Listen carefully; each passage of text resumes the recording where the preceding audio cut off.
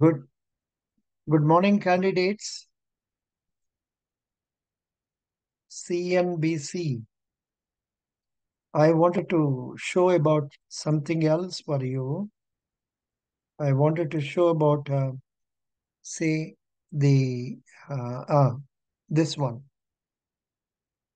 Disney layoffs will begin this week. CEO Bob Iger says in memo.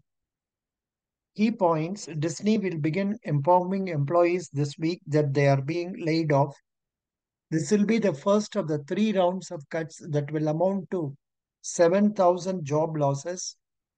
Disney is cutting cost after its valuation plummeted last year. So this is the content and say Disney shares are up about 8% this year after falling 44% last year. I do not know why they want to. CEO, since returning as CEO, Eager has reorganized the company and acknowledged that he would consider selling Hulu. Disney will host its annual shareholder meeting on April 3. The letter he has written is that he is feeling sorry in sending people out.